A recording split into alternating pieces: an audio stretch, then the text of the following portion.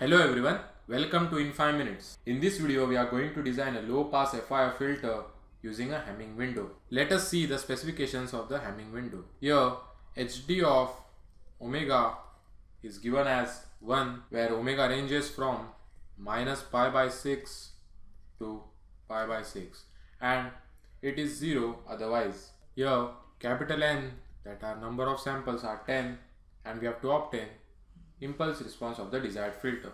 We now have HD of n by definition of Fourier transform, that would be 1 by 2 pi minus omega c to omega c HD of omega e raised to j omega n d omega. Now this is a low pass filter. What we can do is HD of omega is equal to e raised to minus j omega alpha. Now we will calculate alpha. Alpha is given by n minus 1 by 2. Now here n is 10. So it will be 10 minus 1 by 2. That would be 9 by 2.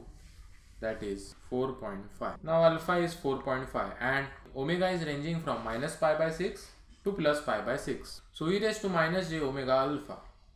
That would be HD of n is given by 1 by 2 pi integration minus pi by 6 to plus pi by 6 e raised to minus j omega 4.5 into e raised to j omega n. Now we'll take the exponential terms common. We get 1 by 2 pi integration minus pi by 6 to plus pi by 6 e raised to j omega n minus 4.5 d omega. So we'll integrate this term. After integrating, we get HD of n is equal to 1 by 2 pi j into n minus 4.5 e raised to j omega n minus 4.5, where the limits ranging from minus pi by 6 to plus pi by 6. After substituting the limits, and we know that it would be the form of e raised to j theta minus e raised to minus j theta upon 2j. So HD of n is equal to 1 upon pi into n minus 4.5 e raised to j pi by 6 n minus 4.5 minus e raised to minus j pi by 6 n minus 4.5, again the whole divided by 2j. Now finally we get the answer as 1 by pi n minus 4.5 sine of pi by 6 n minus 4.5. Now we have to calculate h of n. H of n is given by HD of n into W of n. We are using Hamming window function. Hamming window function is given as W of n 0.54 minus 0.46 cos of 2 pi n upon capital N minus 1. That is 0.54 minus 0.46 cos of 2 pi n divided by 9. Here the range of n is 0 to 9. Now we have to calculate this for different values of n. But here, as we can see that these terms Wn of n and this term are very large, we will calculate individually and then of course multiply at the end. So we will form one table.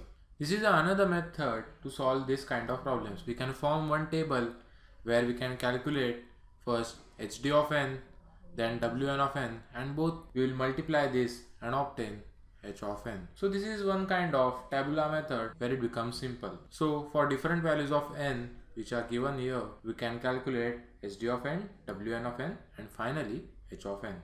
So for the first value, that is n is equal to 0, HD of n is equal to 0.05 and W of n is equal to 0.08.